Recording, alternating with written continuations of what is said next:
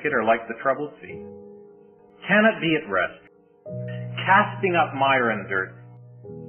The world is always in a state of flux. There's no peace, saith my God to the wicked.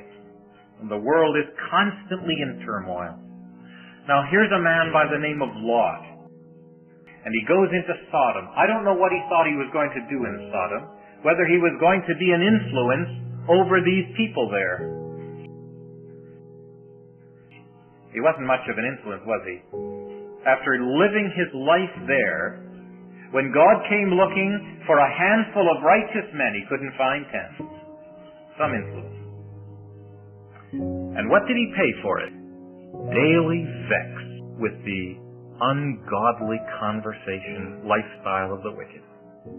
That's the price. You try to fit in with the world system, and you will discover its disturbance in your life. He says, that's not your territory.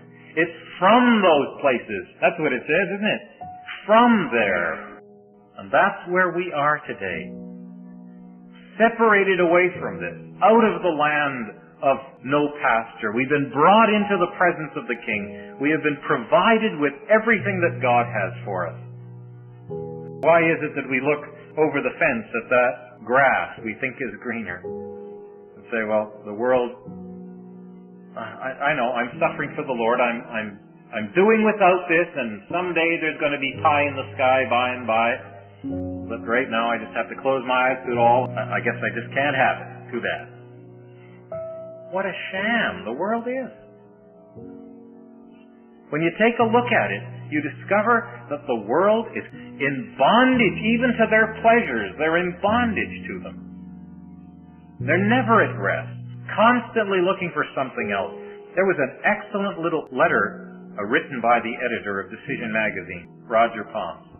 And in there, the essence of the article was this. What do we do in the church?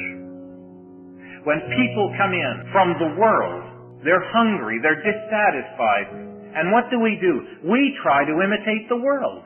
And they say, hey, we tried that, and it disappointed us.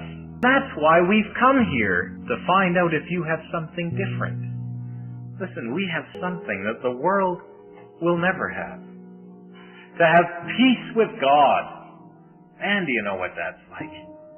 To be able to go to bed at night, put your head on your pillow, and not be afraid that if death should come, or if the universe should collapse, it doesn't mean a whit of difference to you. You have peace with God.